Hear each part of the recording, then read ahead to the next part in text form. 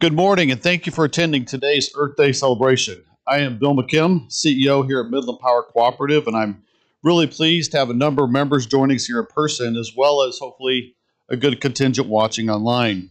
You always got to start these meetings with a few housekeeping items. So for all the folks here, directly across the hall is the restrooms. And then always important for me as I attend meeting, the snacks are over here to the right as well. You're free to grab those. And then as we have questions or if you want to catch somebody afterwards, our energy services team is here in the office. And so you can visit with them. I have Roger Hammond over here, Larry Belke, Caleb McKim in the back. So they'll be able to answer the tough questions for you. And then we also, for those that want to stick around, we're excited. Ames Ford Lincoln, a big thanks to them. They were willing to bring out a brand new F-150 Ford Lightning. So if you'd like to take a look at and just maybe crawl through an electric vehicle and see what that's like, you're glad I have an opportunity to do that. If you have questions, so here for those here in the audience, be free to raise your hand and ask a question. We'll get that answered. You can catch somebody afterwards. For those of you online, you can leave a comment or your question in the comment box, and then we'll share those with the presenters and try to get you answers there. As you'll hear this morning, Midland Power and our wholesale power providers have taken huge steps over the past 2 decades to help deliver on our collective mission of providing safe, reliable, and affordable, sustainable power. Since its inception in 1970, Earth Day has been used to raise awareness of the need to be good stewards for our natural resources. I'm old enough to be in elementary school when that started, so I can remember those things. That's a mission Midland Power and our wholesale power providers take very seriously. Midland Power has a long history of promoting technologies to both benefit the environment and our members' bottom lines. From our early promotion of ground and air source heat pumps to our more recent community solar program, Midland is an advocate of energy efficiency and balancing renewable energy with reliability. Likewise, Central Power Cooperative and Corn Belt Power Cooperative, both headquartered here in Iowa, are our wholesale power providers, and they've been working diligently to smartly incorporate additional wind and solar energy into their generation portfolios. As member-owned elect cooperatives, we're all committed to helping you, our member owners, save money on your energy bills, while also improving the quality of life in rural Iowa. That's why we work tirelessly to maintain the reliable and affordable service you depend on. It's also why we host educational presentations like these. We sincerely want to be seen as your trusted source for energy information. So thanks again for joining us today.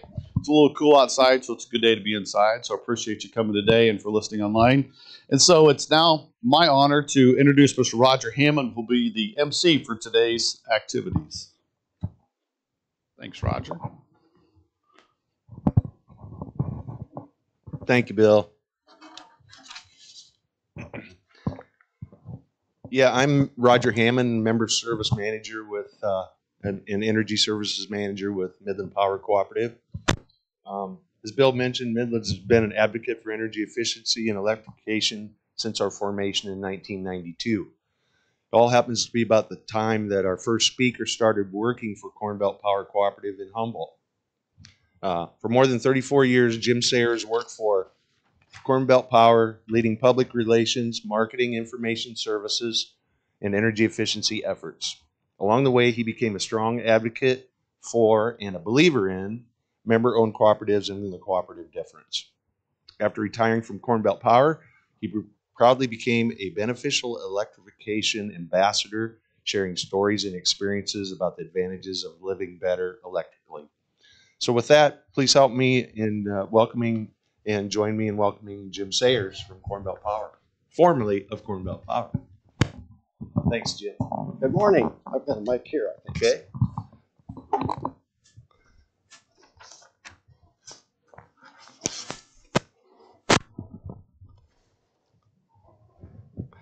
Good morning. I'm going to add my welcome to that of those from the cooperative here. And this is my first time in the building for Midland Power this morning, so I had a tour already, and it's good to be here and welcome you. As I begin, my name is Jim Sayers. I'm a volunteer ambassador with a group called the Beneficial Electrification League. And that's pretty much what people do when they get old and they leave the co-op and they still want to talk about electricity. So that's why I'm here. A little bit about me, though, two things. Number one, as was mentioned, I retired from Corn Belt Power about 5 years ago now. And often when I speak, I sometimes say, you will remember, and then I realize not everyone in the audience will remember because I do. So sometimes I speak from my experience, but not everyone has that experience. The second thing about me is that I have always believed in energy efficiency. The box of bulbs you see in the slide there, I found those out of my barn about a month ago. They were old incandescent light bulbs. I took out of my house, I was so excited to put in CFLs, but I couldn't throw away the old bulbs because they still worked, right? And I might use them someday. Well, I found them in my barn, like I said, a month ago. They'd been there about 10 years. You can see they're pretty old and mixed. So I did throw those away. My wife was happy about that. But in my basement, I still have a box of CFLs that still work too, you know, if I might need those. Question, some of you I know were around in 1970. Where were you in 1970? Earth Day number 1, April 1970.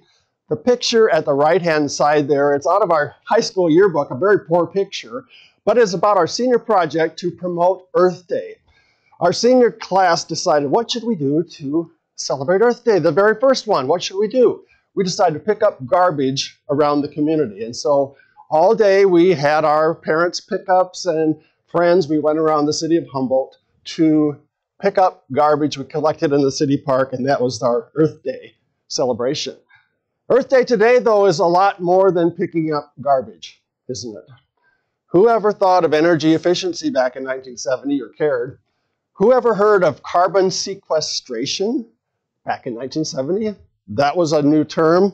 Other terms we know now, we talk about recycling, didn't so much then.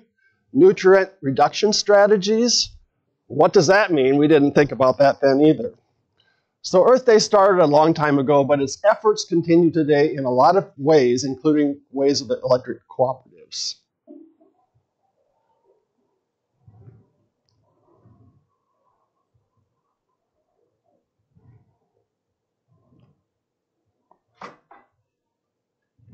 What is beneficial electrification?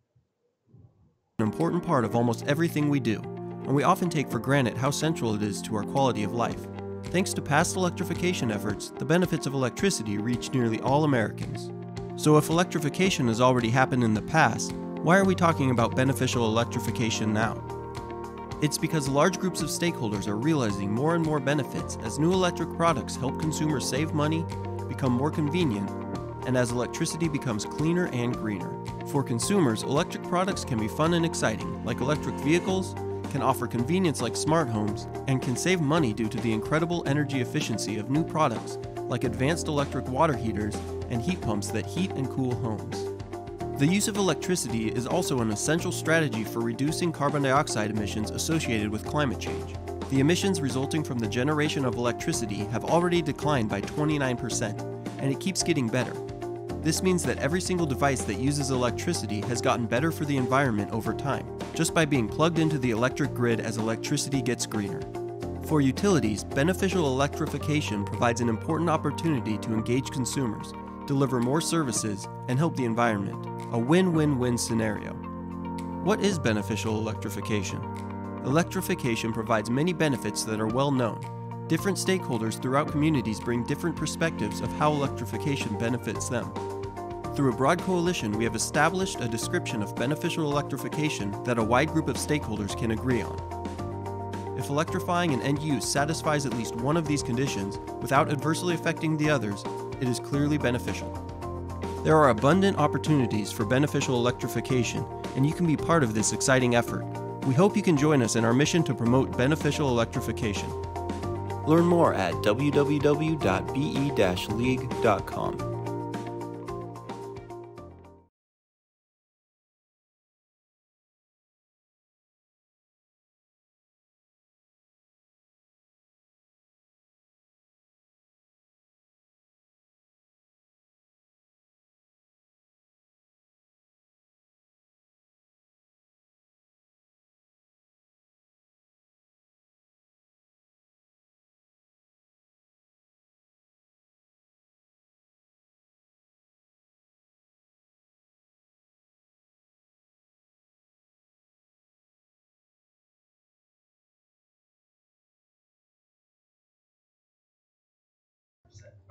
keeps getting better. This means that every single device that uses electricity has gotten better for the environment over time, just by being plugged into the electric grid as electricity gets greener. For utilities, beneficial electrification provides an important opportunity to engage consumers, deliver more services, and help the environment. A win-win-win scenario. What is beneficial electrification? Electrification provides many benefits that are well known. Different stakeholders throughout communities bring different perspectives of how electrification benefits them. Through a broad coalition, we have established a description of beneficial electrification that a wide group of stakeholders can agree on. Electrifying an end use satisfies at least one of these conditions without adversely affecting the others. It is clearly beneficial. There are abundant opportunities for beneficial electrification, and you can be part of this exciting effort. We hope you can join us in our mission to promote beneficial electrification. Learn more at www.eu-lead.com.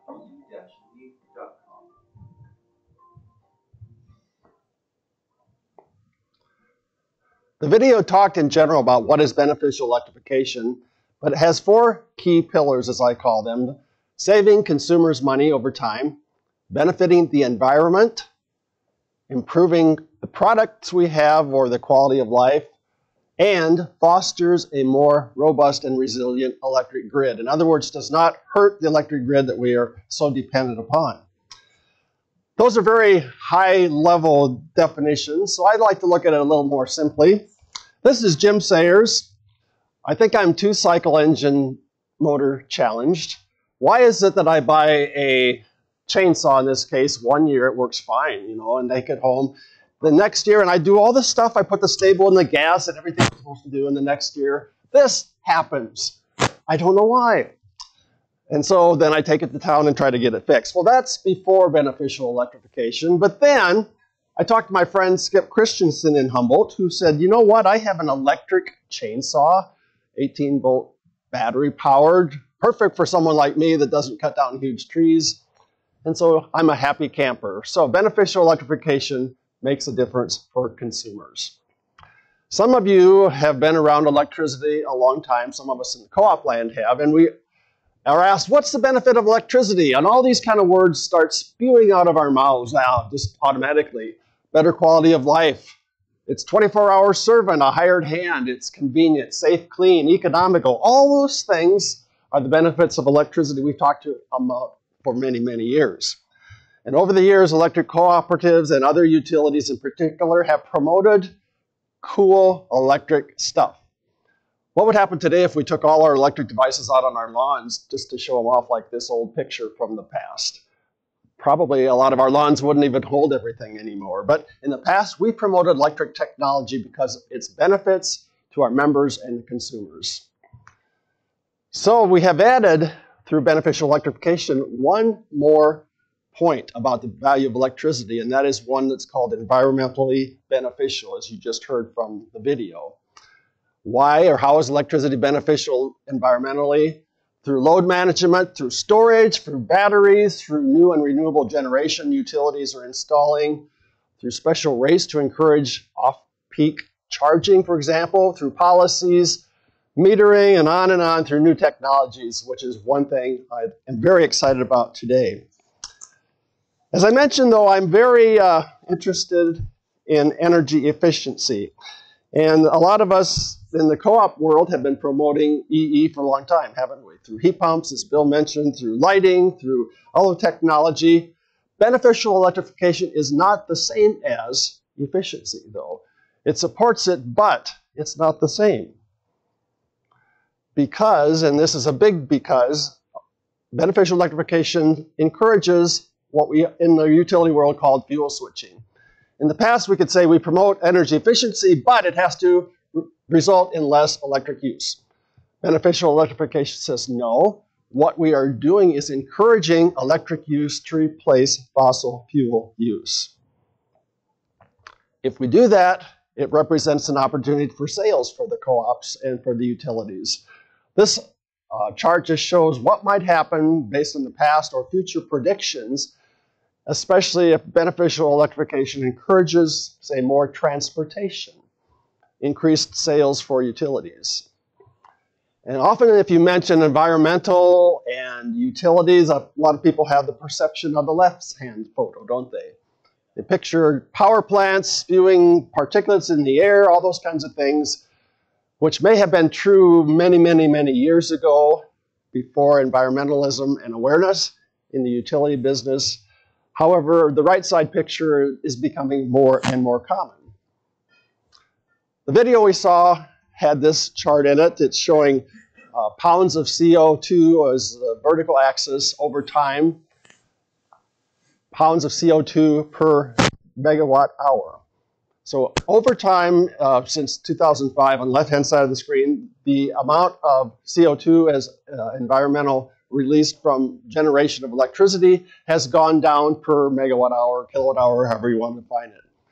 Electricity, no matter what you plug in today, is cleaner than it was in the past. This chart is another look at that. It says at the top, renewables became the second most prevalent electric source in 2020. If you look at the chart, the top big bar, the yellow one or brown one, it's coal generation. On the increase since 1950, significantly has gone down in recent years. Natural gas, the light blue, has gone up. Renewables, which is the green line, you can see that has creeped up over the years, and as this says, through the Energy Information Administration, surpassed all except the natural gas in 2020. And what are renewables? I think we've thought of dam hydropower for many, many years. That's the blue part of this chart. Above that, we have biomass, which is always there. We have geothermal, which is from the ground geothermal. But look at the growth in wind and solar in the last few years. And that is something that has been a big change in utilities. A couple of busy charts. The left one is the US. The right one is Iowa. Somebody would say, well, what are these gases, these greenhouse gases we've been talking about, and where do they come from? Let's look at the left-hand chart. What's the biggest piece there? Well, you see kind of the middle, electric generation. However, that has gone down, as we mentioned in the other slide. Transportation, the piece at the bottom, the green-blue bar, that is a significant part of the greenhouse gas emissions today, and I think represents an opportunity for beneficial electrification. Industry is green, and above that you see residential, commercial, and agricultural.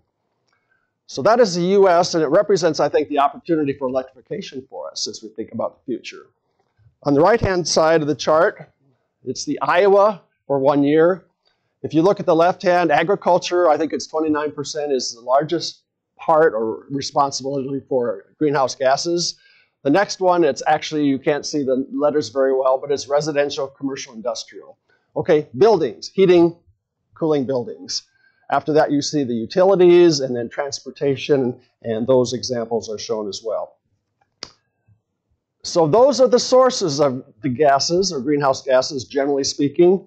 Beneficial electrification seeks to use electricity to try to reduce those.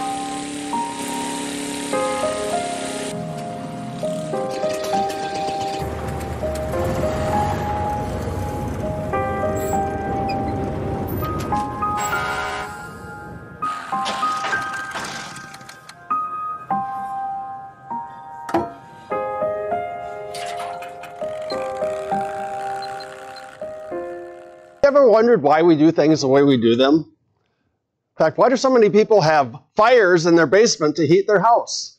Probably because once upon a time, everyone had a fireplace to heat their house, right? But the movie, I think the video is trying to ask us a question, why do we do things the way we do them? And is that even a wise thing to do anymore? This is an ad from, I think, the 1960s. It was talking about new electric living. I thought, how exciting is that? It was predicting what might happen in the future for electric use. Your food will cook in seconds instead of hours. Imagine that. Electricity will close your windows at the first drop of rain. Lamps will cut on and off automatically and fit the lighting needs of your rooms. Television screens, in quotes, will hang on the walls. An electric heat pump will use outdoor air to heat and cool your house in summer. Heat your house in winter and cool it in the summer. A vision. And yet, how much of this vision from the 60s has become reality today? This is a list of targeted electrification technologies put out by the Electric Power Research Institute, which is a national organization representing utilities, co-ops, and investor-owned utilities, targeting what they see as opportunities for electrification in the future. Residential, you see heat pumps. Commercial, heat pumps and heat pumps. Heat pump heaters, dehumidification, a variety of applications for electricity. Industrial, infrared curing, drying, induction surface treatment, on, and transportation, as we mentioned already. Light-duty passenger cars, we've seen that. School buses, also off-road transportation. These are technologies regarded as important. And what's central about a lot of these technologies? That is batteries. Some of you may remember that on the left we see the old first electric screwdriver. I remember that one. It was great. It worked really good until its battery pooped out. You plugged it in, and unfortunately, when the unit wore out, you had to replace the whole unit because it didn't have a replaceable battery. How many things do we have now that are battery powered in daily life? Technology we see all over the place. These are applications of technology in homes, businesses, schools, industry throughout our daily lives. Off-road transportation, farms, airports, train stations, all those kinds of places. A couple things affecting our electrification today are two federal acts. One was the Infrastructure Act of 2021 and the 2022 Inflation Reduction Act. Both of those acts provide federal dollars for electrification around the United States. Technologies, I'll highlight a few of the favorite ones. Electric vehicles. Electric vehicles, as we know, have increased in number, percentage of sales. US DOT and labor statistics have shown sales. Currently, EVs represent about 5% of all sales for new passenger vehicles. Milestones projected to increase tremendously.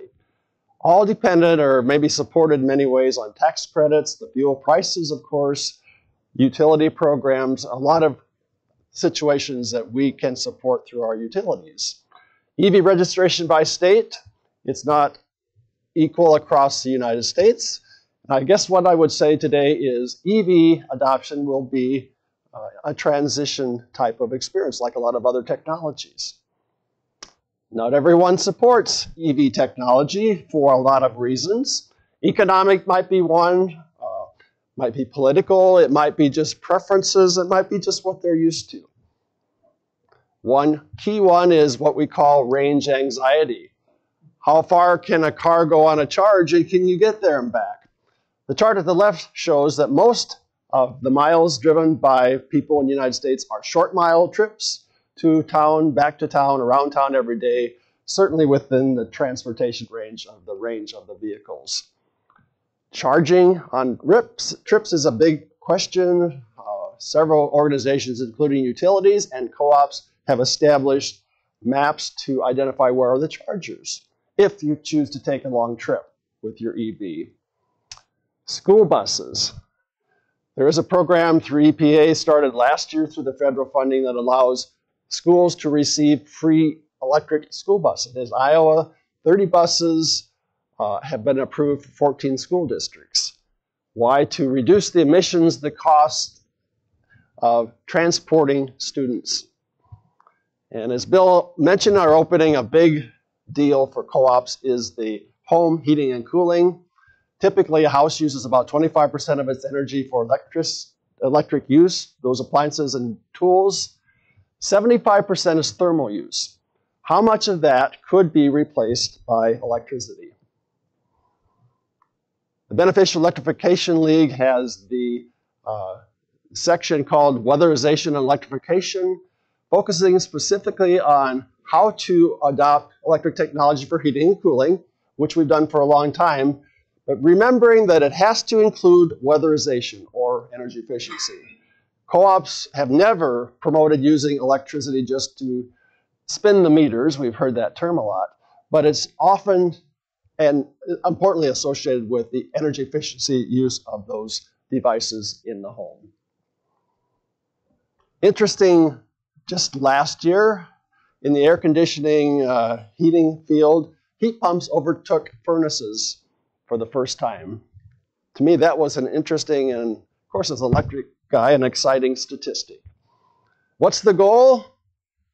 Get rid of stuff like this to, again, save the member money, improve their quality of life, and become more environmental. As I close today, I will ask what you think are your electric predictions for the future.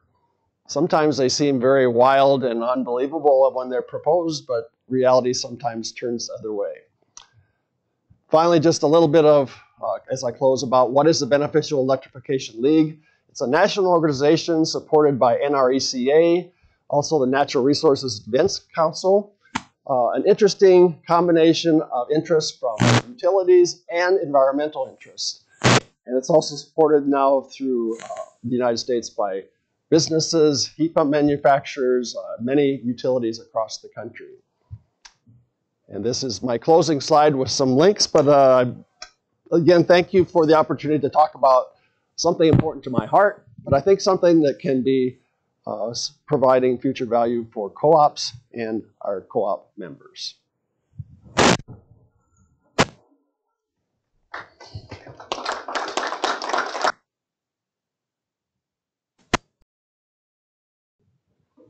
Just really quickly, what do you think is the best bang for your buck when you're looking at, changing out your existing heating and cooling system, something like that, moving into more of an electrified system? I mean, what do you think gives the most impact for a member, if they're looking at making a change?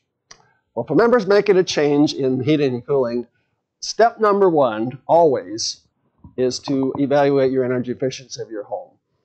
It doesn't help to put an efficient system in a house that just is going to blow air and heating and cooling out the windows.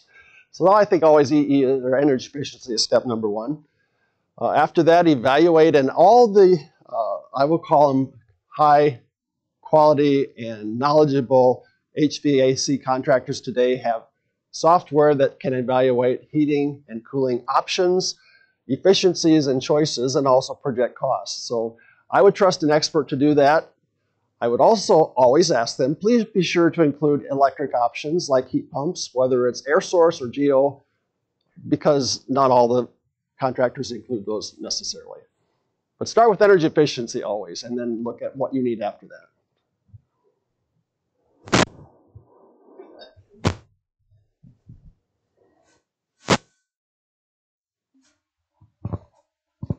Well, thank you, Jim. I think it goes without saying that electric co-ops embrace the beneficial electrification concept. We see a lot of opportunities for our membership to create a healthier home, a better functioning home, a more efficient home. So again, thank you, Jim, for all the information on beneficial electrification.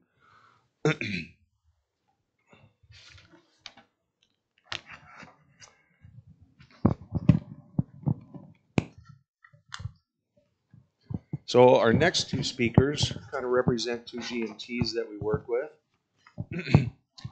We have Carrie Coons. She's Vice President of Communications and Corporate Relations at Central Iowa Power Cooperative out of Cedar Rapids. And Jake Oberding, he's Vice President of Power Supply at Corn Belt Power Cooperative up in Humboldt. Carrie joined SIPCO in 2015 with over 20 years of experience in communications, marketing, government relations, and community development. And Carrie leads a team responsible for the strategic direction, development, and management of communications, member services, government relations, and economic development. And Carrie graduated with honors from Drake University with a Bachelor of Arts degree in Political Science and Communications. Jake Oberding has been with Midland Power since 2009 when he started as a project engineer. He held the position of Assistant Plant Manager at Corn Belt's Earl F. Wisdom Generation Station from 2014 to 2018 and has held his current position of Vice President of Power Supply since 2018. They're going to give us a little take on what the G&Ts have in store for us and how we work with the G&Ts and what some of those projections are. So please help join me in welcoming Carrie Coons and Jake Oberding.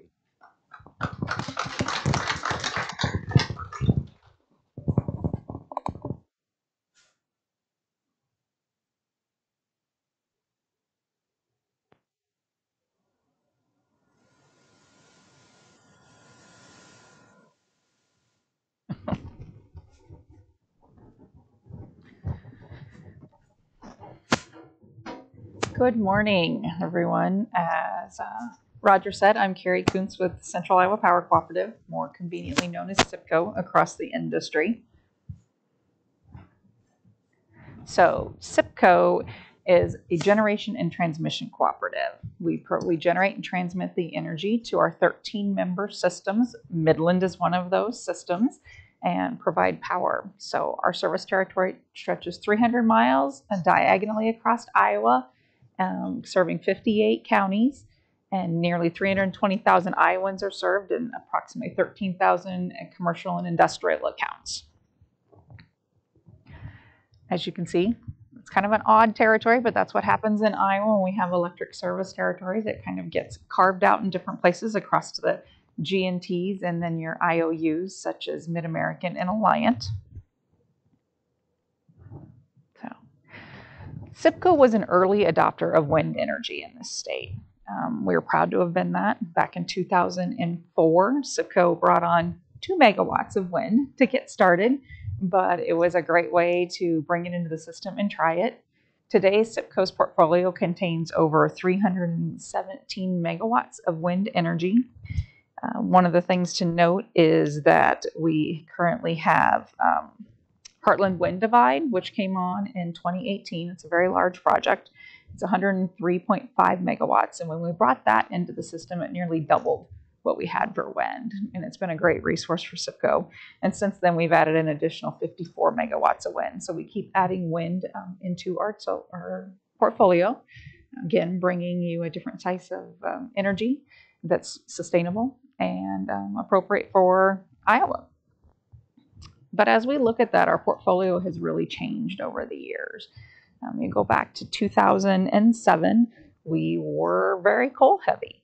And it was over 53% of our portfolio. Nuclear was almost 33%, and wind was just that 0.2 at that time. And then a few others sprinkled in. But the majority of our portfolio was the coal and nuclear.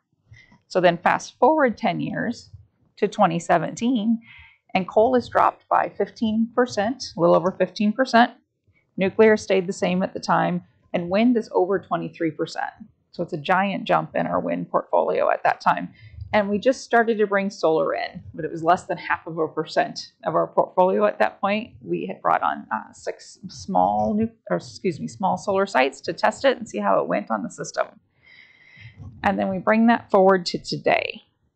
So in 2022, or we ended 2022, nuclear is gone. So we were 20% owners of the Duane Arnold Energy Center, which was the nuclear plant in Palo, Iowa.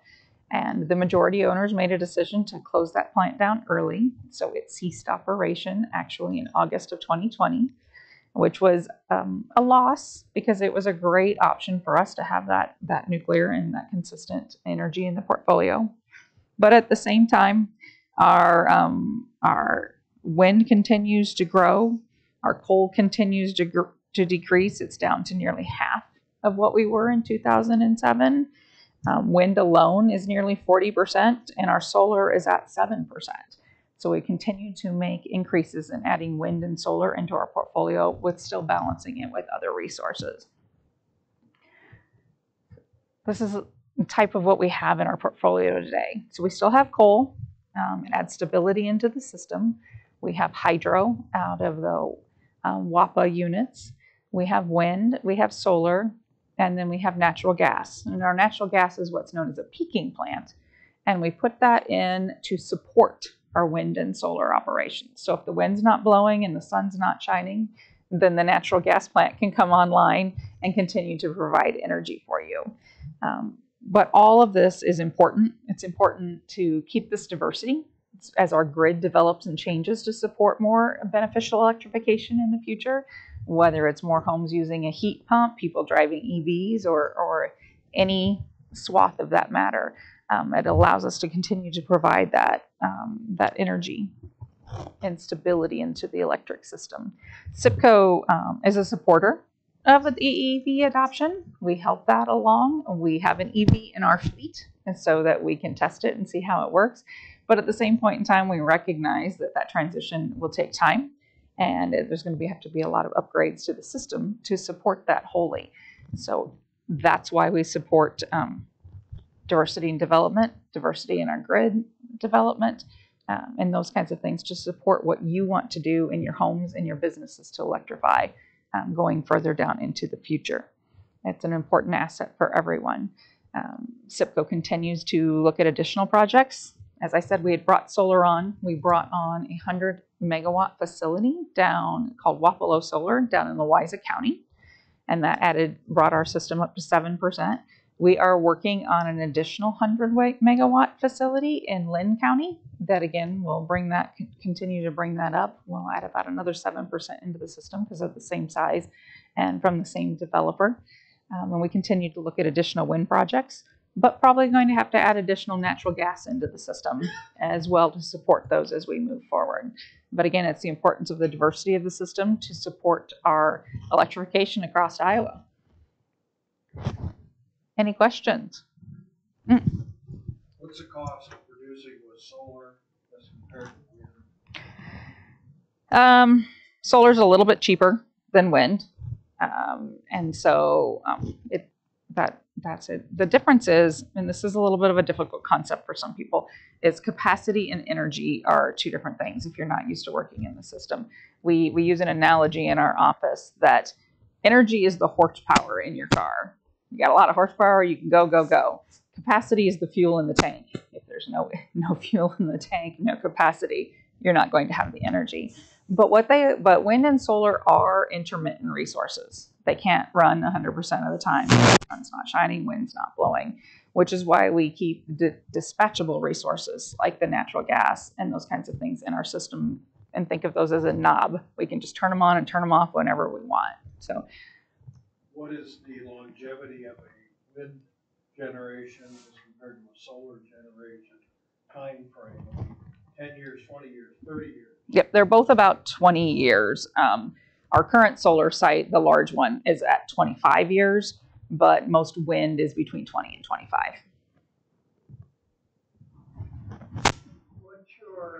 What's your view on battery and solar and wind for off-peak generation? Yep, we don't have any batteries in our system yet.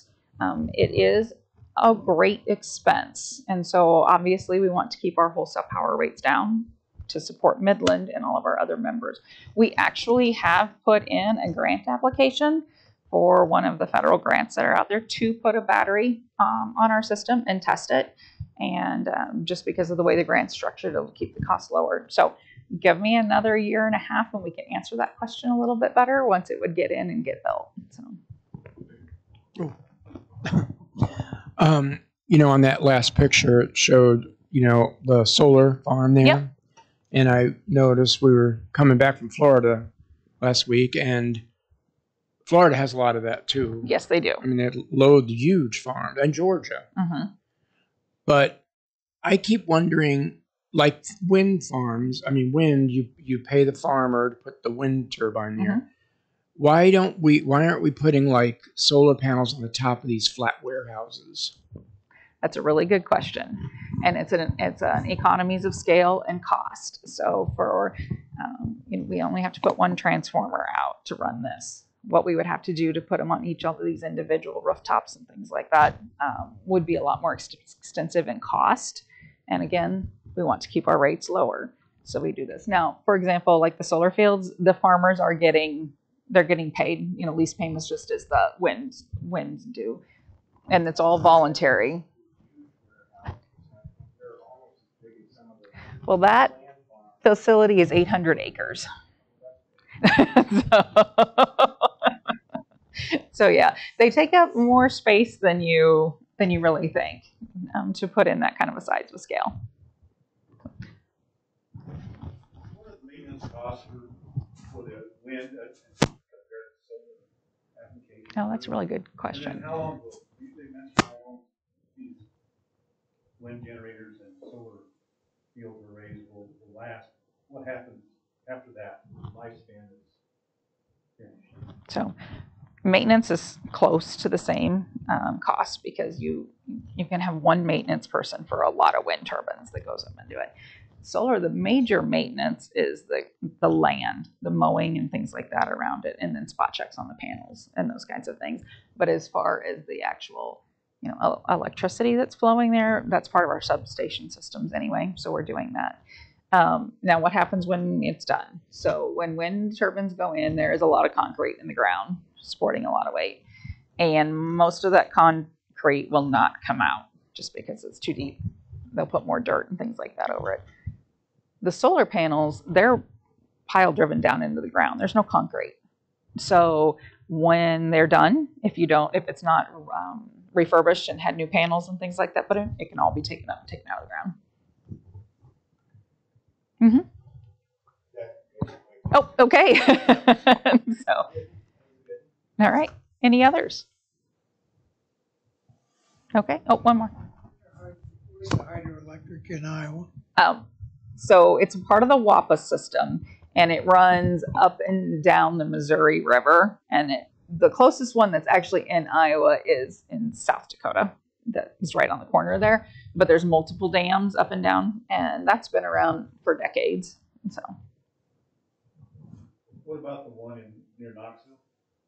That's not part of the WAPA system. That's a private system. You're talking about the one that's at Red Rock Lake there. And so that was a private system that was built, and they sell their power to Mid-American Energy. Yep. Any others? All right. Thanks for the questions, guys. You need this.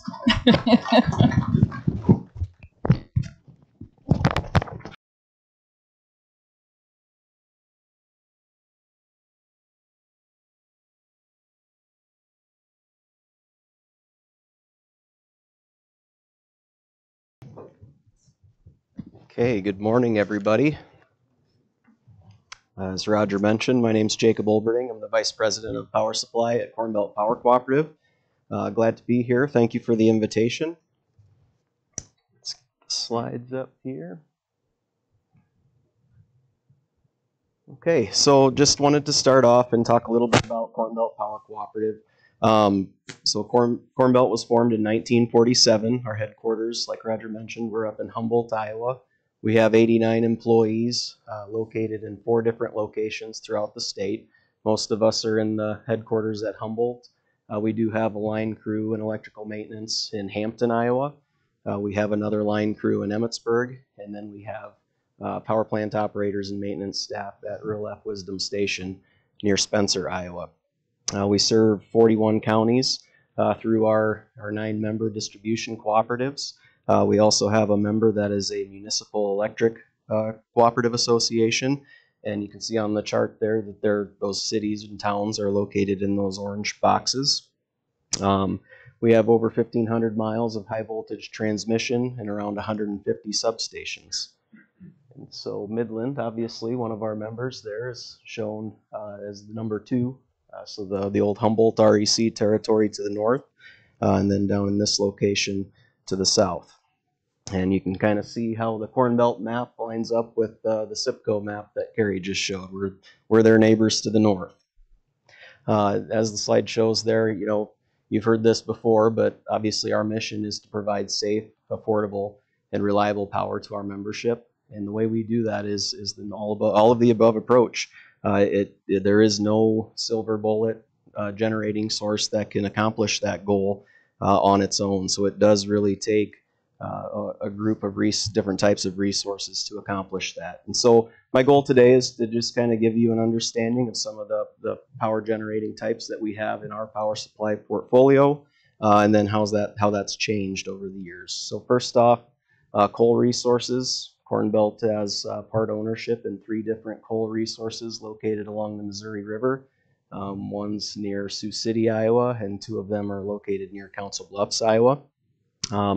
These coal resources, as Carrie mentioned, you know, they're very efficient, they're very reliable, and they do provide benefits as being kind of the base of that power supply portfolio.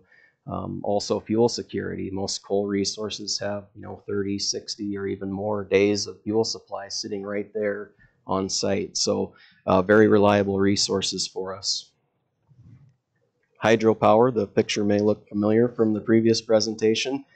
Corn Belt also purchases hydropower from WAPA, the Western Area Power Administration, through their facilities on the Missouri River, located throughout South Dakota, North Dakota, Montana. Again, hydropower is an excellent source of low cost, low emissions power. Wind purchases. So Corn Belt does not own and operate any wind power. We do have purchase agreements, though, with folks that do own and operate wind farms. We have 3 facilities that we purchase from through Northwest Iowa. Again, a very low cost power supply, free fuel. Unfortunately, it's only available if the wind is blowing.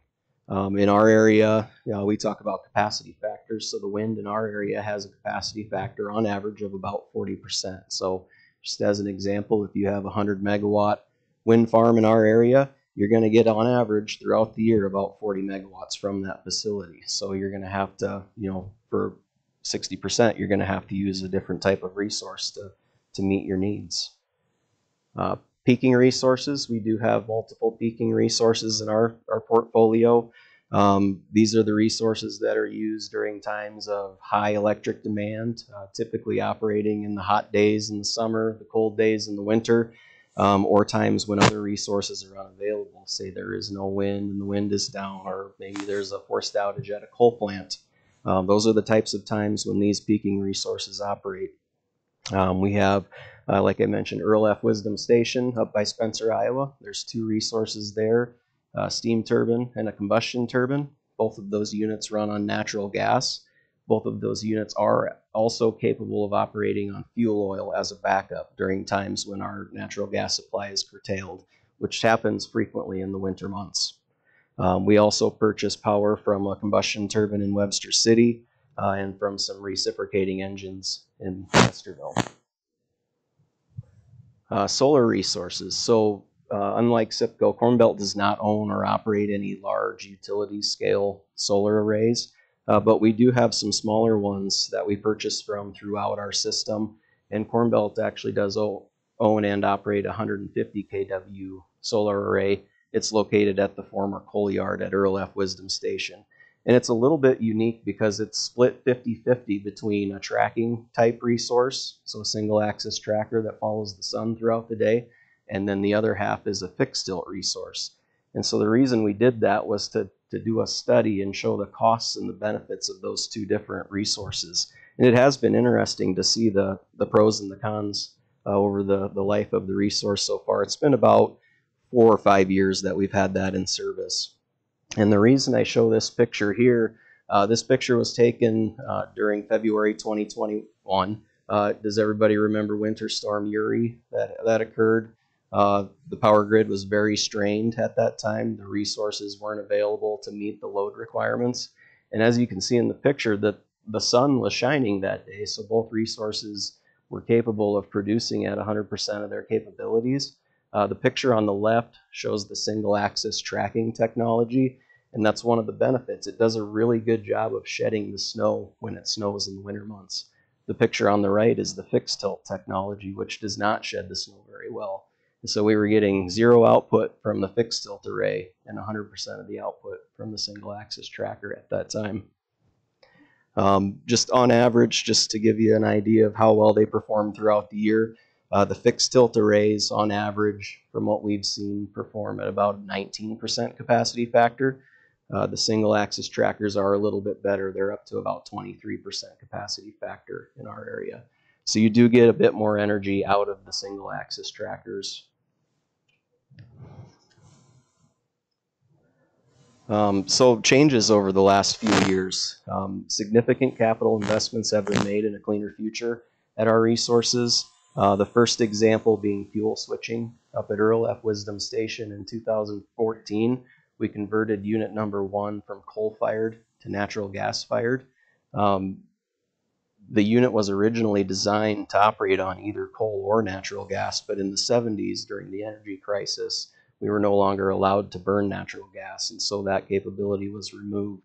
And so really the project entailed new burners, new underground, above-ground piping, new burner management system, boiler controls, emissions monitoring, the whole works to restore natural gas capabilities. And at that time, we also added the capability to operate that unit on fuel oil.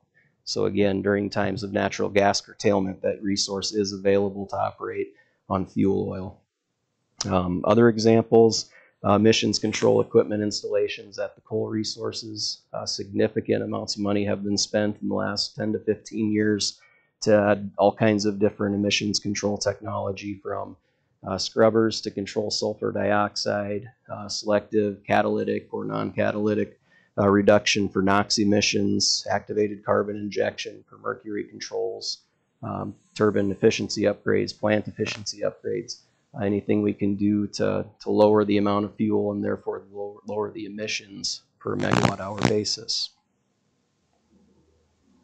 And then as we look to the future, there was a question on battery storage earlier. The Corn Belt Board of Directors did approve a battery project in 2020. That project was completed late last year. The system is composed of 3 Tesla Megapack batteries. Capabilities are just shy of 1.5 megawatts for 6 hours at a time. This project's located at one of our existing substations near Hampton, Iowa. The primary purpose of the project was to learn more about the technology. We see, the way we're heading as far as power supply goes, more intermittent resources, and the need to store energy at times when the costs are low and discharge them at times when costs are high. And so the primary purpose, for a trial project is to learn more about that technology. How do you specify it? How do you order it? How do you install it? How do you operate it, maintain it? Things like that. And then the secondary purpose is to provide a benefit to our membership. Avoid those peak demand charges every month by charging the batteries at times when energy costs are low and discharging it at times when costs are high. So changing gears a little bit here, and this is an item kind of where Corn Belt and SIPCO differ a little bit. Back in 2009, Corn Belt joined Basin Electric as a Class A member. So at that time, we started selling our generation to Basin, and we purchase all of our power requirements from Basin at their Class A member rates. So you might be asking, why would one want to do something like that? Really, the strategy was to mitigate risk and to provide rate stability for our membership. So Basin has a very broad, a very diverse power supply portfolio that can be called upon to meet their obligations. And by doing so, they buffer the membership from high price volatility. So a little bit about Basin Electric. You can see on the map there, they're very large. I mentioned Corn Belt's a generation and transmission, or a G&T cooperative. So Basin Electric is what's referred to as a super G&T. So they're a collection of multiple generation and transmission cooperatives. Their service territory spans from the Canadian border and all the way to the Mexican border in the south, and cover a huge, huge area in the Midwest. So this chart here, this shows how Basin's generation portfolio has changed in the last 21 years. And really, this does a great job of showing what we mean when we say, all of the above approach to power supply. They've gone, in this time, they've gone from almost 85% coal to less than 40% of their generation capacity. Also during this time, 80% of their new growth, their load growth, has been met with wind, natural gas, or market purchases. And so Basin has over 1,800 megawatts of wind generation in their portfolio. Looking to the future, as their needs are forecast to increase, they've committed to more than 200 megawatts of additional wind and 300 megawatts of solar. And so wrapping it up here, what that means as they meet their power supply obligations with newer, cleaner technologies, this chart shows how that carbon intensity has declined over time as that generation is added. The lower carbon resources have resulted in almost a 32% decrease in their carbon emissions per megawatt hour. And so that's all I had for slides today. I guess in closing, like I said at the onset, there is no one resource that's the magic bullet that can to provide safe, affordable, and reliable electricity. It really does take a really good mix of resources to accomplish that. So, yeah. Have you lost hydroelectric service? Because I noticed your reduction was quite a bit between. So there hasn't been a reduction in the amount of hydro. It's just that the percentage has decreased as our load has increased over time. Yep. Let me think. Oh, on that chart there, you didn't have for Basin the percentage of solar. You said 300 megawatts, but what's the percentage of solar? I'd have to crunch the numbers quick. It'd be fairly small compared to some of their other resources, but.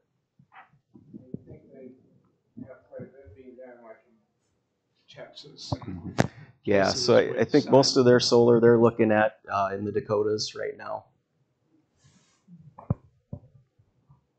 Jake, are you familiar with the Exire Station facility? Yep. Are they part of the Basin power grid? They're just an independent. I'm not sure who operates that one. I think it's Missouri Basin. But the other question was batteries. Yep. And with respect to batteries on consumer level, is that anything that's going to be feasible in the near future? People having a solar array, but then a battery backup in their home in case of you live out in the country and you lose power. Yep. So I have heard some folks throughout the Corn Belt territory, they've gone in with a solar array and they have installed like an emergency backup battery. So there are folks that are looking into that. I don't think it's very popular at the moment. I think the costs are maybe a little bit prohibitive still.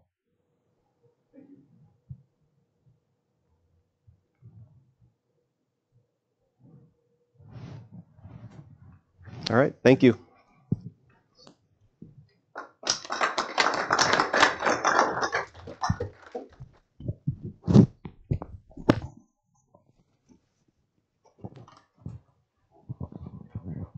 Well, thank you, Carrie, Jake. That's really great information. It's a question I get a lot from members like you, that how much of our generation is becoming more renewable.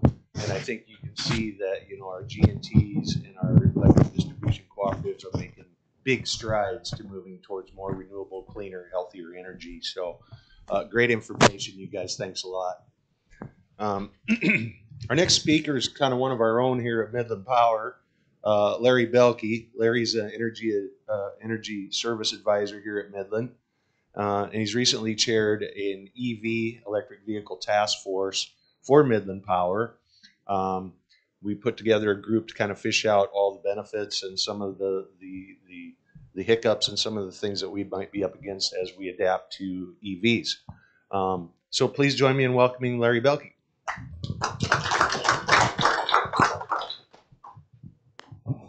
Thanks, Roger.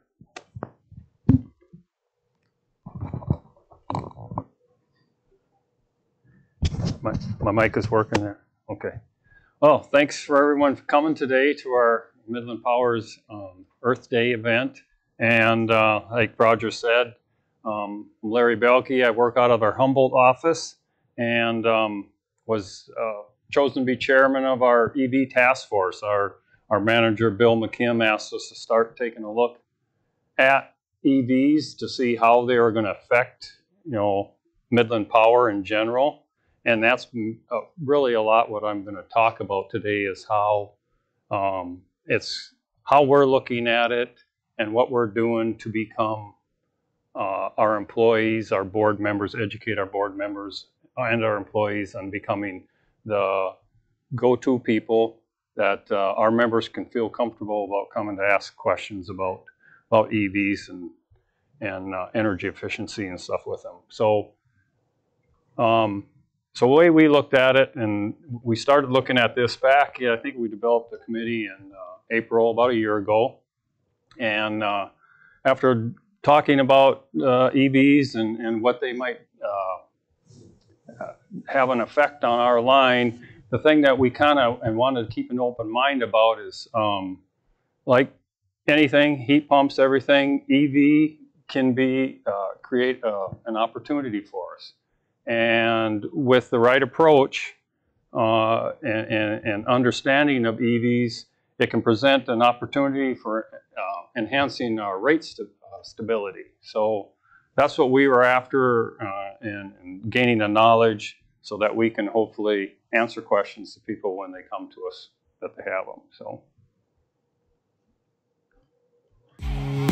And here's a little video that we formed the EV task force to basically to help educate ourselves first on electric vehicles. That way we might be able to help and educate our members more. We're wanting to become the experts that our members can come to and ask us for advice and for knowledge whenever they need to know what this vehicle might do to their electric bill or how they operate and how they can better use it. Our members are going to be talking to all aspects of our employees, not only the customer service people when they call in, but our linemen out on the lines quite often get questions asked to them by our members. We want them to be able to answer those questions as well. Midland Co-op is, they're forward thinking enough that they know that these EV vehicles are coming. People are intrigued by them, and I think the linemen being here today, looking at it, talking questions, they're the ones that are, getting the lines to these either residential areas or even into a farmstead or whatever. They've got to know what kind of capacity these things take, how many is there out there, how many could be out there, and what's their demand for their substations to handle all this. Electric vehicles have their place for the people that want to use them, but then you also have our fossil fuels, our ethanol industry, and you're not going to be able to just all of a sudden flip a switch and go from all fuel transportation to all electric transportation. There's going to be that time in there where it's going to be 25, 75, and so on. As far as transportation future, I believe it'll be in all aspects, whether it be fuel or electric. We support them all. You can't just rely strictly on one source of fuel for our transportation. You're going to have fossil fuels and you're going to have electricity, and it's going to take a mixture of both to make this work for us.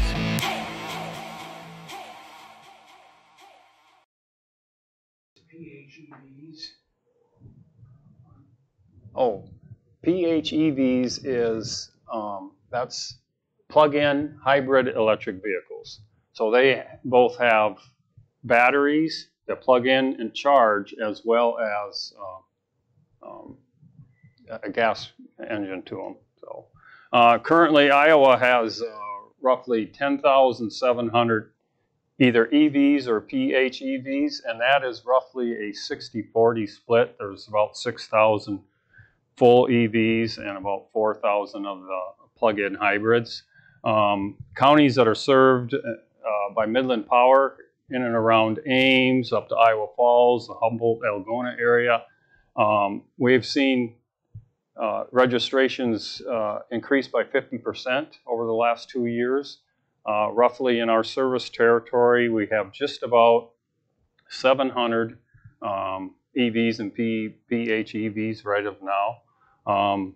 Also, studies have shown that through questionnaires and asking consumers what their thoughts are on an EV, 50% of the people that are planning on purchasing a new vehicle are very interested in researching doing some kind of an EV. One thing that goes along with that, and where the power is going to come from, is 80% of the charging that is going to be done for an EV is going to be done at a person's home. So our members will be charging. That energy is going to be coming from Midland Power.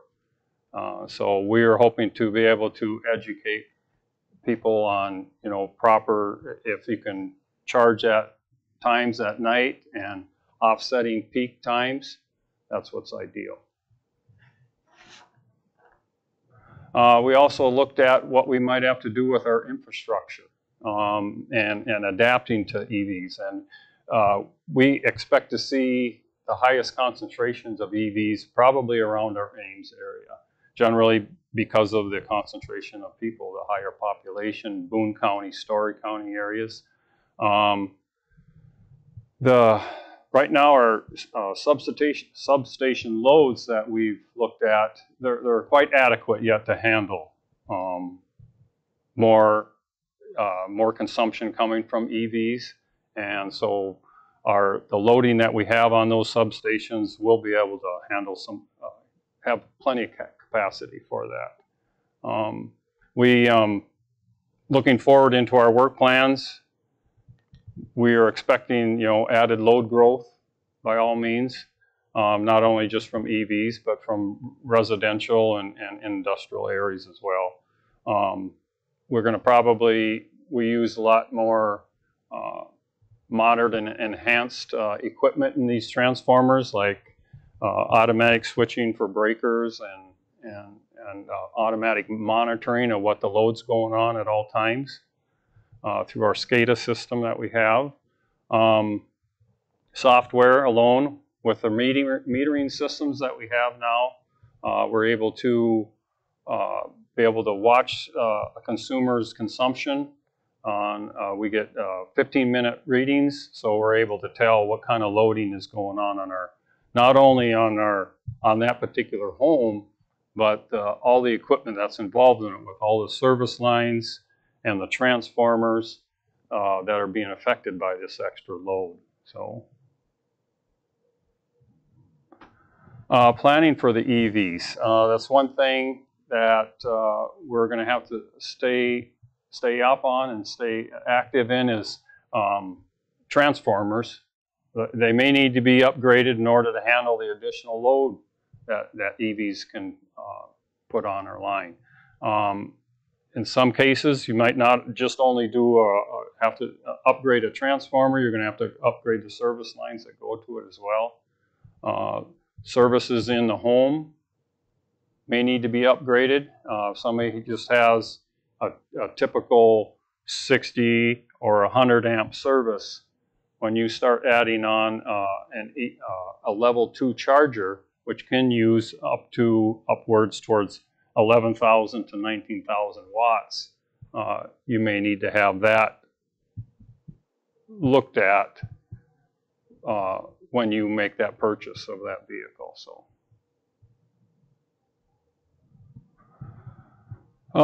So what people can do that may be having one or thinking about purchasing one is, if you do go ahead and purchase one, if you would be willing to register that EV or PHEV with us here at Midland Power.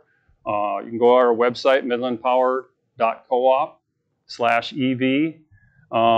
Another thing too, if possible, our peak times are from 4 in the afternoon till 9 p.m. if you can avoid charging your EV at those times.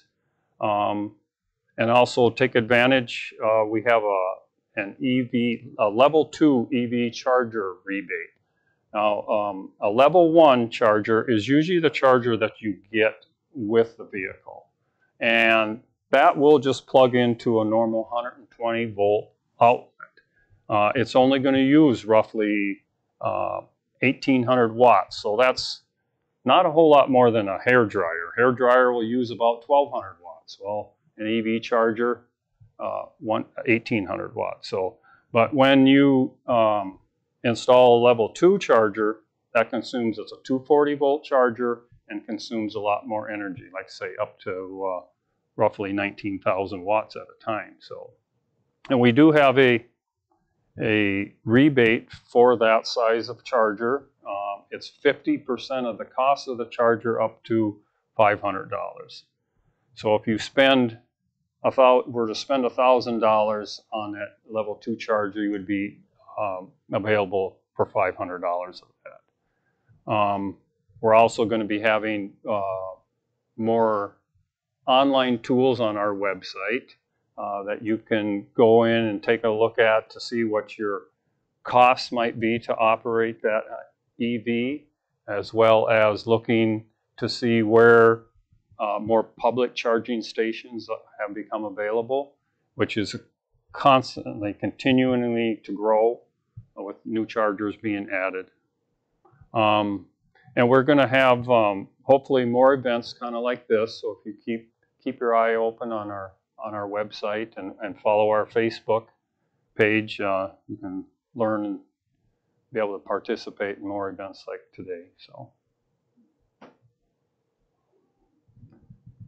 does anybody have any other questions on that?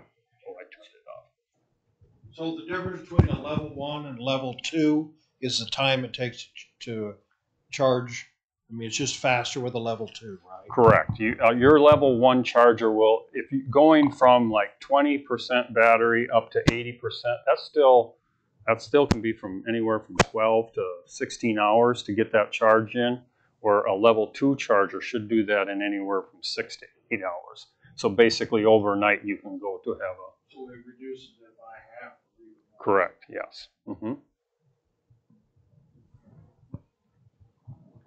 Your rate structures for different times of the day for charging, do you have that, or how do you handle that? Currently, right now, we just have what we call a two-tiered charging charges rate structure for that.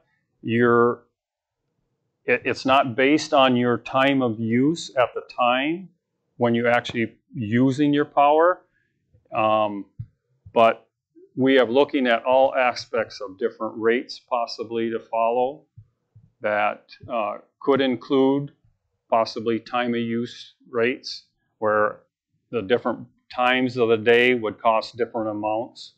And also looking at what is called a demand rate. A demand rate is basically based on the total amount of energy you are drawing at one single time. But these are all rates that we are going to be actively doing a cost of service study this summer to be forward looking to see what kind of a rate structure we do need to develop for EVs. Oh, went over here. At this time, in all electric homes, there's 2 metering devices on your homes. Correct. This for the EV charger, it has to be connected to the one that's the normal rates, not the heating and cooling rate, correct? Correct, yes. It would be... The possibility of seeing out this is energy efficiency, being able to put that on that meter or on that service, just for cutting costs and for promoting this type of an application? Well, I think the heat is a credit that we get from our power supplier. So that's why we need to maintain and be able to see what just that heating appliance is doing.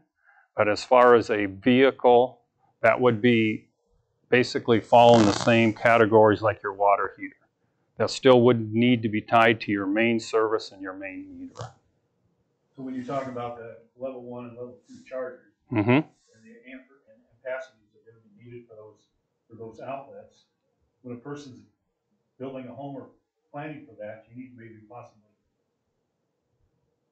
have it in the wiring or in the layout as to being able to capably changing that from 120 to a 240 volt system. That's a very good point. I'm glad you brought that up. Right. If you're doing any kind of remodeling or building a new home, if you are the type of person that thinks, yes, I might want to have an EV or use one, that would be the perfect time to install at least the basic wiring that you would be able to just finally, when you do purchase that EV and get that level 2 charger, that you'd be able to bring it home and just basically plug it in. Because in the codes now, they require outlets in each bay of a garage. So being able to easily go from a 120 to a 240 volt would be very advantageous. Right, because you're going to be also installing a lot heavier wire to that particular outlet. So right, you definitely want to do some planning and get it installed where it's going to be, because a lot of these level 2 chargers, if you want, you can actually get one that's got 2 plugs on it. And you'd want to be able to have that so you have access to both vehicles with it. So as more people use electric vehicles instead of gas vehicles, what is the government thinking about road use taxes? Road use taxes. How are they going to make up for the shortfall? Right. Okay. So what we've been seeing, and I know what the state of Iowa has been looking at, is you are going to pay your road tax with your registration.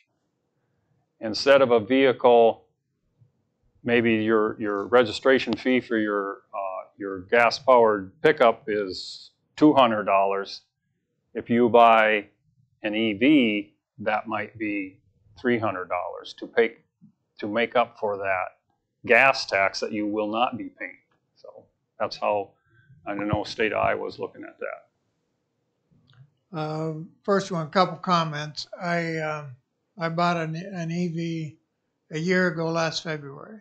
Mm-hmm. So to kind of address yours, I put in a NEMA 614 220 volt outlet in the garage, wired with number 6 wire. So and so I charged that. And so just to kind of track where I was going, it's not an exact track, but I went back 5 years and pulled my rate that I was paying for 5 years and did a 5-year average, and then compared the new months. And I'm somewhere between $14 and $20 a month difference in my bill for that. So, and it's to answer part of his question, the license fee went up about $300 a year. 300. Yeah.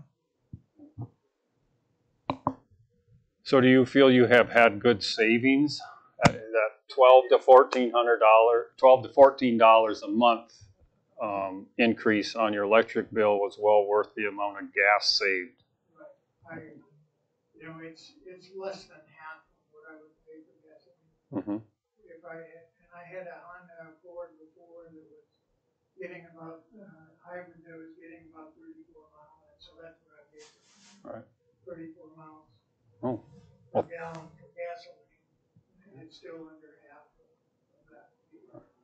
Well, thank you. Thank you for sharing that. Any other questions? This might be more for Midland, but being a member, I want it all. So what would be the chances of you folks coming up with a program that would run a separate line from the transformer over to the garage area, charge the reduced rate like you do on the heat, and make sure it's done right? I mean, you can hire somebody. That doesn't mean they know what they're doing. I've experienced a little bit of that with electricians. Mm-hmm. Not your group. Yeah. I'm just saying, how do we break into an EV and do it the correct way? Existing home, existing garage, that seems like could be quite a bit. So you're wondering how it would be most beneficial to have your hookup put in the garage? How Midland would install a class 2, I guess, or level 2 charger from the transformer and be able to get a discounted rate and also have that done correctly. Well, As far as installing the wiring for a level 2 charger, that basically can be done by any licensed electrician. Okay, so that installation will be done by electrical contractor. The rate that a EV has from Midland will be based upon what we find in our next cost of service study, as far as whether whether they point us towards a reduced rate for them or not. Like I mentioned with the electric heat, that is actually that rate that you receive for a reduced rate on your electric heat is a credit that we get back from our G&T, or like from Corn Belt Power or CIPCO Power. And that's what I was saying, Mhm. you have a separate line, right, the monitor the lower rate, separate of the heat, you know, it would be a third Mhm. monitoring bottleneck, I guess. Mhm. So there is I guess that's something that we'll have to let the numbers tell us what we can do on that. Yeah. Opposed to just saying, yeah, we just need to have a lower rate for an EV. Oh, it's all got to be based on what is financially feasible for both Midland Power, CIPCO, Corn Belt Power, and our members, of course, as well.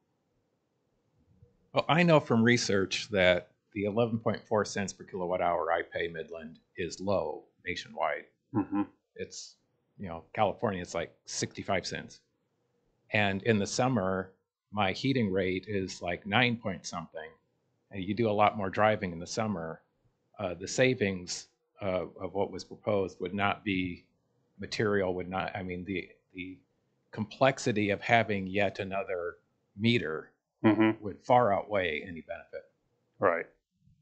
And that is possibly one of the benefits of using a time of use rate, is it eliminates having a completely separate meter or a separate device for that EV, and encompassing the whole property through that main meter and giving it the proper charges that we should have. So.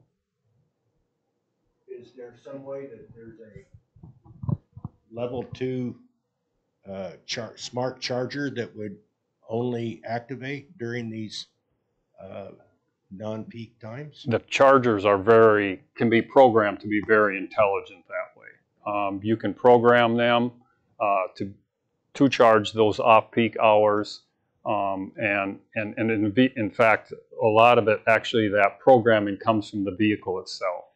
The vehicle, you program that into the vehicle is telling the charger basically when it needs to come on, when I need power, when I don't need power.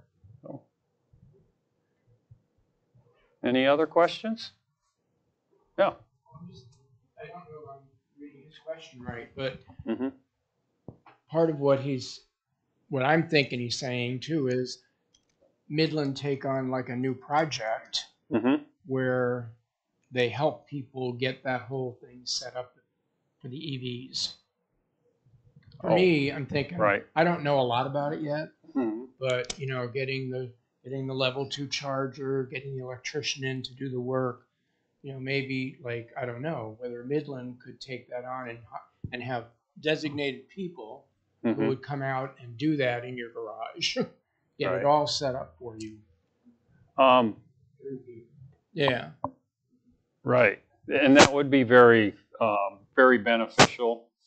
It'd be clean and easy for people to have that. But also, there are very qualified contractors out there that also too do need to be involved, because it is not just Midland Power that they work for. They work for other utilities as well, and they're licensed. Went to all the schooling for the wiring, and very capable people are doing that kind of work. Maybe even recommendations in that website. Mm-hmm. Well, maybe we can do Sure. where to get charges for the electricians.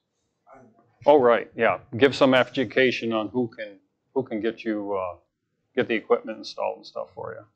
Yeah, we can. Every situation is going to be different. Every homeowner is going to be different. Oh, yes. So load calculations and all that would have to be done in order to be able to see if the service is big enough to handle this additional load. That being said, there's demand metering out there already for the HVAC side of things to limit or shut off your air conditioner when peak demands are there. So something like that could be added to these EVs if it isn't already. Right. I mean, you know, we do load management on water heaters currently, and that same system can be applied to an EV if necessary. And you can do that several ways. You can do that by an individual device, and which actually would control the power flow, or you can do that also again through programming either the vehicle or the charger. So those are all aspects that we will be looking at with our rate study to see if load management is a way to move forward on that. So. All right, sounds good. Just want to thank everyone for coming again today. Thank you.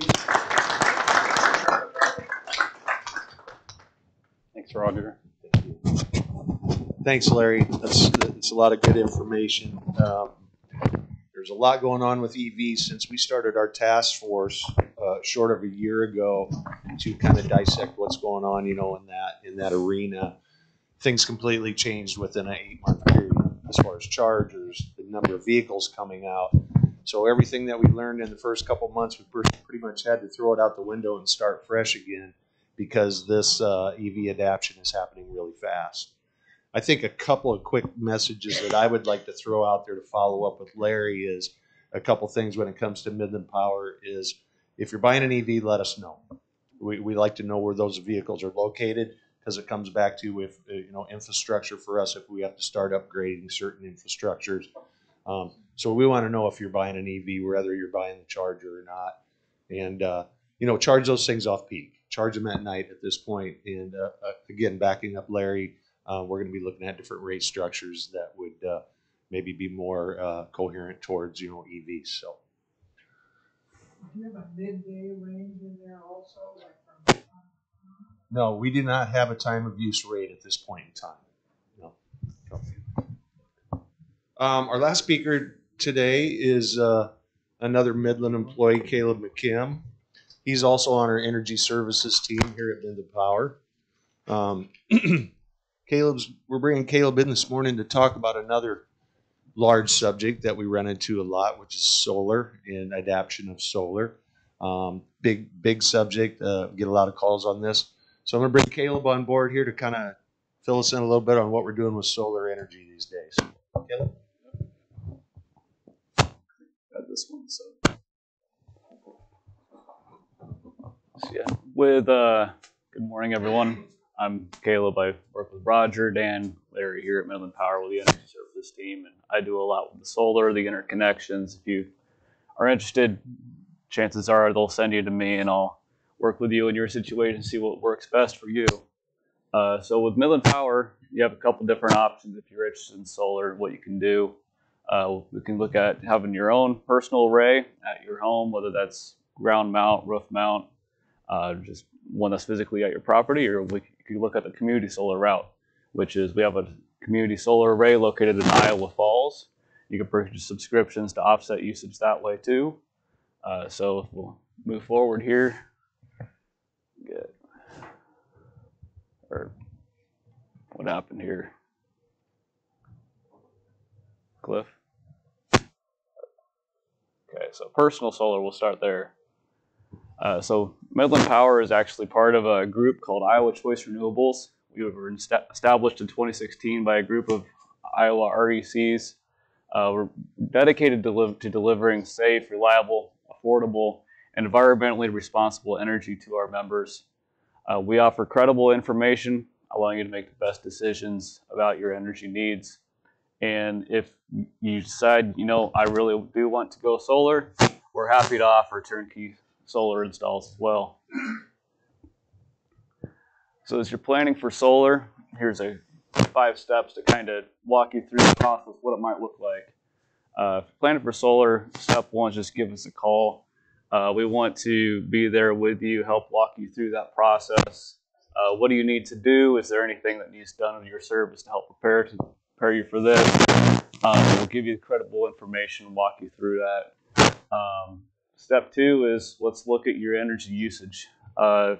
Here at Midland Power, if you're a member of ours, we can come out and do a free energy audit for you. Kind of see what can you do to cut back on your electrical usage. That reduces the size of the system that you would need to invest in and could save you just easy money right there. Step 3 is get multiple quotes, read reviews, research the local codes, see what tax credits you might be eligible for. I can't stress enough, don't just go with the first contractor out there trying to sell you anything, because there's good ones and bad ones. So getting, I say, at least 3 quotes kind of helps insulate you from getting scammed by somebody. Step 4 is knowing who's responsible for what. Again, if you're working with us, Iowa Choice Renewables, that process is usually pretty simple, straightforward. We'll work with you through that. If you're working through another solar contractor, work with them, see who's responsible for submitting the interconnection agreement. Make sure you have the liability insurance. So if anything, God forbid, goes wrong out there, you know you're covered. And step 5 is let us help connect your system with ours. So after you've built the array, you've got the interconnection agreement completed, we're out there putting in the meter, making sure everything's set up and ready to go. Maybe Cliff, it's not moving. Okay, so some things to consider as you're looking at solar is, what are your goals? Is it to save money, help the environment? Maybe you want to be more energy independent. Maybe it's a combination of the 3. So when you call us, talk with us, that's probably going to be the first thing I'm going to ask you is, what are your goals? How can I help you meet your goals? Location is another big one. You know, roof versus ground mount. Do you have any shading on your property? Do you have a good spot where you can put the array that's south facing? South facing, you get a lot better production out of your arrays if you have that opportunity. Cash versus financing. Financing, just it lengthens your payback period a little bit, so that's something just to kind of keep in mind, because you got interest on that. So something just to think about. And your lifestyle. Are you home from 10 a.m. to 3 p.m.? That's the window where solar is producing most of its power. So as much as you can offset your energy usage to those times, the better that solar might work for you, that you can see a real benefit from having solar.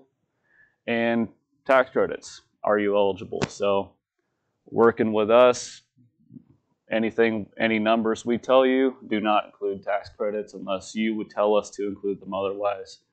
That is for you to do your research on, talk with your accountant, see what you're eligible for. Then you can factor that into your payback period. This year is actually our Iowa Falls array, our community solar array. I like this because it really shows the patterns of what solar can do. This is just this past week here. You see that as it climbs up, that's right about 10 a.m. and when it falls down, that's right about 3 p.m. So again, whatever you can fit in that window, that's where you can really, with Midland Power, see the best benefit from your solar. So going back to that lifestyle, a couple other things I'll point out. Had a couple cloudy days in there. This past weekend, we had some clouds, some rain through, and you can kind of see that effect that it had on the solar array there. As I kind of mentioned earlier, there's some good companies out there, and there's some people that just want to take your money out there. So some red flags to watch for. I'm sure you might have heard some of these. What whether you're scrolling through Facebook, listening to the radio, there's people out there trying to get you to buy something. If you hear things like eliminate your electric bill, go solar for $0 down, get paid to go solar, that would be nice. You need to talk. You don't need to talk to your solar company. You know, we'll handle all of that. Don't talk to them, or anyone who's just really being pushy salesman. They want you to sign something now. Those are some little things, just some red flags to watch for. If anyone's really pushing any of these down for you, just something to be aware of. So, 5 ways to avoid them is, well, if you're interested, contact us. You know, we want to help you through that process and make sure that you're getting the best deal that you can get. One of the nice things about working for a cooperative that I personally love is I work for you.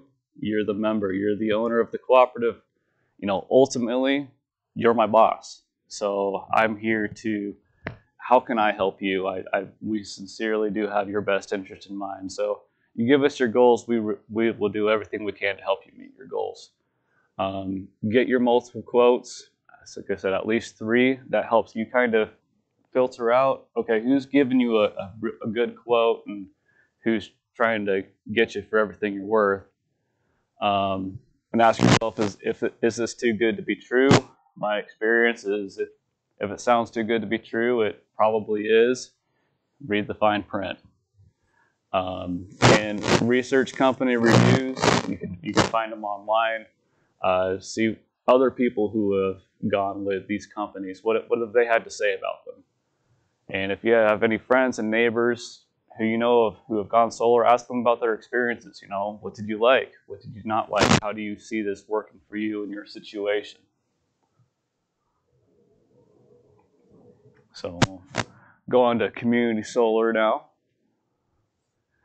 So if you don't want to have a solar at your own property, or you don't want to put something on your roof, or you don't have the real estate, maybe your place has a lot of shading, community solar might be an option for you if you're still really interested in to do something. So we started our program in 2017, March 2017. It's a 20-year program that runs through February of 2037. The current price per subscription is $595, and one subscription is going to approximately save you about $50 a year on your energy bill. Special deal right now, or if you buy 10, you get the 11th for free. You get to see all the benefits of having invested in solar without having to maintain your system, keep it up. No hassle. You pay that one-time $595 fee and forget about it. It's solar crediting onto your bill each month. You can purchase as many subscriptions as would offset 80% of your electric bill for if you're residential. Commercial, it's 50%. And yeah, we hassle-free for you. Why community solar? Why might you want to invest in community solar? Support use of renewable energy. There's no maintenance or repair responsibilities for you to worry about. No additional insurance costs. You can enjoy the benefits of solar without actually having to have it installed on your property, and you keep it up. You can see the real energy production online on our website. If you go to midlandpower.coop and you look up on energy efficiency of renewables, go to community solar. There's a link on there where you can see what our community solar array is doing in real time. It's really fascinating to look at. You can watch it go up and down as clouds come over, and it's really interesting. And production credits appear on your monthly bill. Every month you'll see that credit from the community solar, and it keeps your roof and shingle warranties valid. Nothing's on your roof. So which is right for you? Here's just a little side-by-side comparison of what might help you figure out if you're interested in solar, what might best meet your goals. So with your community solar, it shows up on your electric bill just as your on-site solar would. Program eligibility Midland Power Community Solar is you must be a member to be eligible for the program. Whereas on site, anybody can go put up their own array, regardless of which utility is your provider. Tax credits is with the community solar, you can get the payback without having to be dependent on any tax credits. But if you do go have your own on-site solar, make sure you do your research into that, see what you might be eligible for. No land requirements for community solar. You might need some land or at least a really solid roof for your on-site solar. With community solar, you can buy a few subscriptions now, add more to that later. That's a really easy process.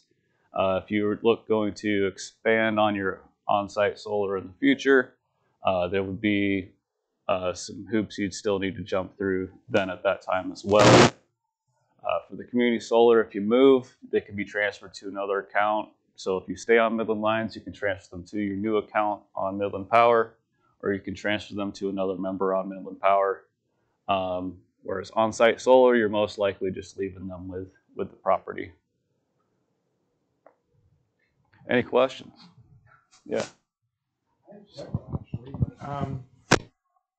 So first, how does you have solar on the roof or community solar?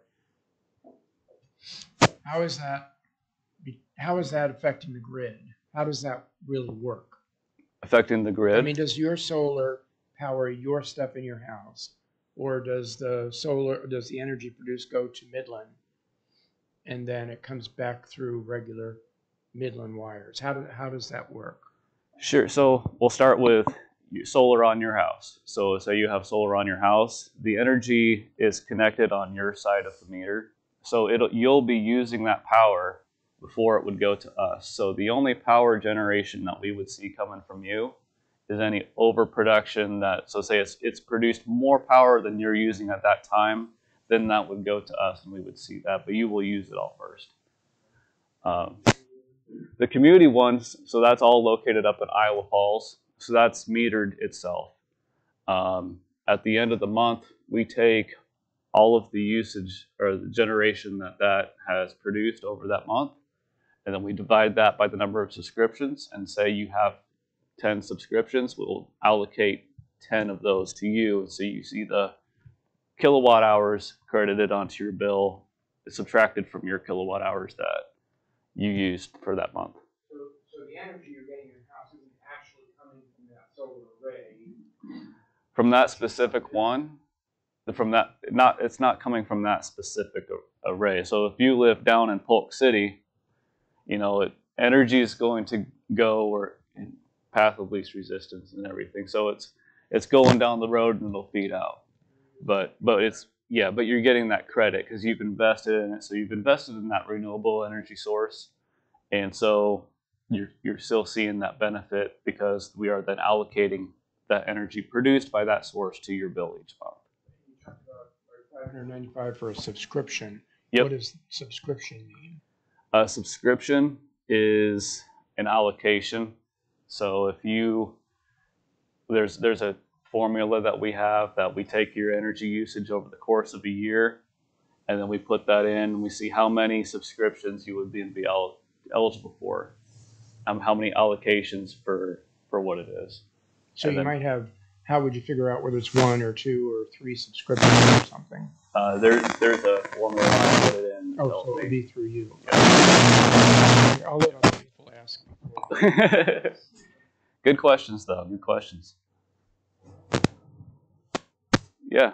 So, if you have a solar array and you're connected to Midland, yep.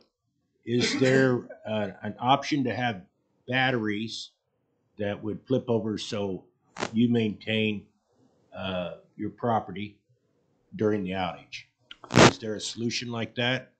I'm in rural, I lose water when don't have electricity for the well. Yeah. So when you're on-site solar, there are batteries you can do for that. Typically, general rule of thumb, of course, every situation is different, but general rule of thumb is if you're looking to add batteries, roughly double the cost of the system. When you lose power, then your solar array will lose power, but you'll still have the batteries to keep your water running. Does that answer your question? It does. Okay. But related to that, wouldn't there have to be a transfer switch to transfer that battery power to your facility and disconnect you from the utility? Yes, there is. Just like if you hook up a generator. Yes. Yep. Just it's same process. And with respect to that, just from my residential codes and the NEC codes relating to solar arrays, just because something forbid happens at your house, those arrays have to be disconnected from the line because the emergency people have to be able to disconnect that to get that off of the grid and away from them, so there's no danger of being electrocuted. Yep.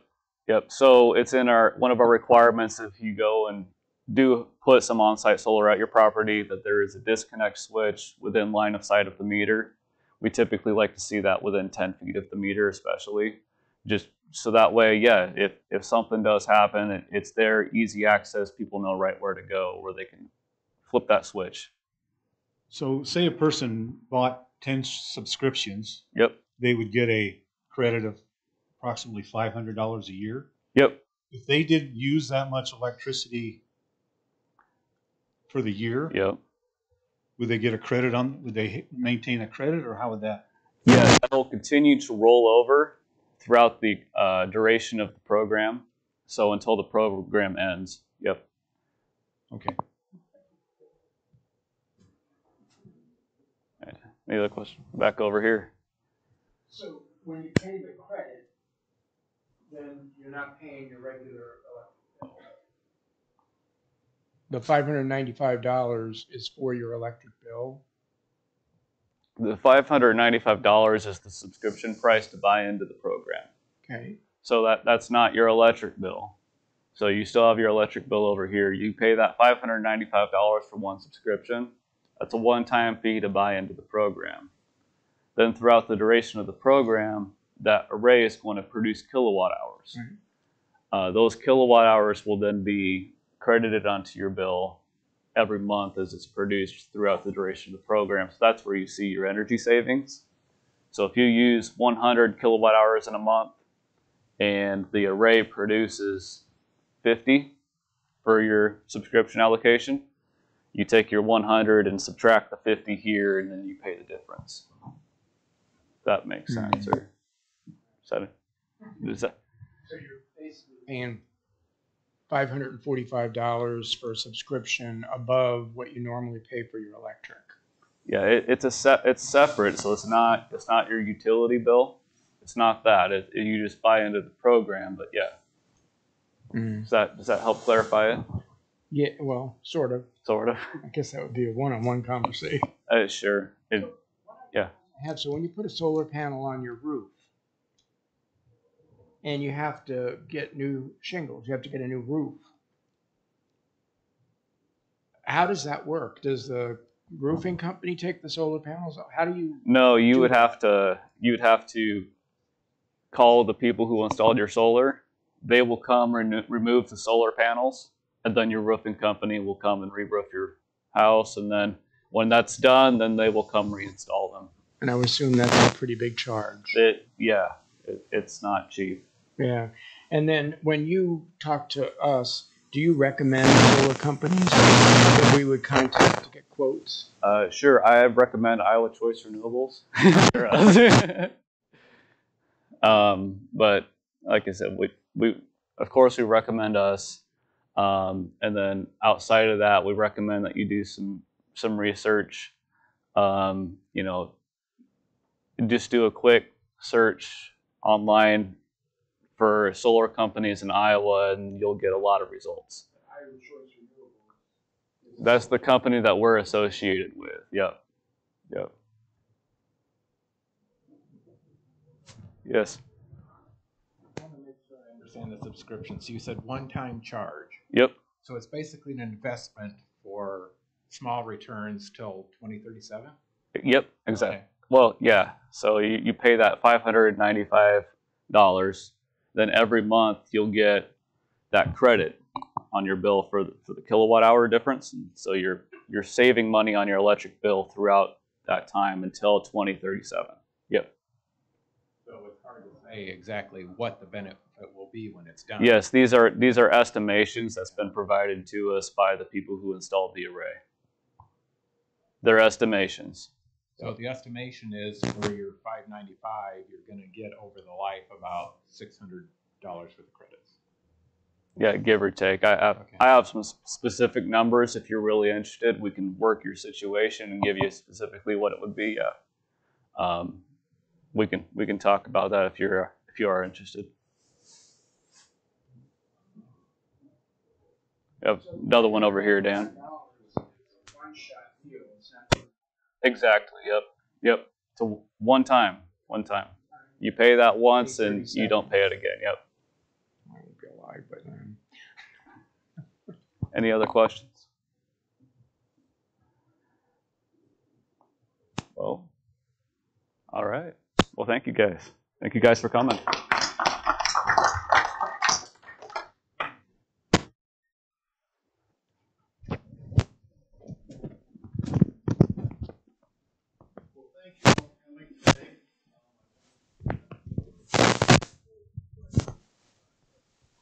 You guys all have a great weekend. You thank you for those who listen online. Hope you got exact questions answered. Again, you see this mic's not on. Hey, Bill, your mic's not on. Well, thank you all for coming. The weather's still bad outside. But hopefully you'll learn some things today about the co-op, about energy efficiency, about power supply, about solar, about EV. We are working hard to be a trusted energy source, somebody you can call and contact and find out about some of these things. These guys do work hard at this, and they study this, and we try to invest as a co-op in them so that they can answer these questions for you. So I appreciate those that have listened online. Again, to our guests from SIPCO and Corn Belt and Mr. Sayers giving up some retirement time to come in and share his expertise. We very much appreciate you guys sharing time today on your Friday afternoon. So, and I'd just say, are there any questions for me or any follow-up questions? I know enough to be dangerous, but if not, thank you all for coming today and enjoy your weekend.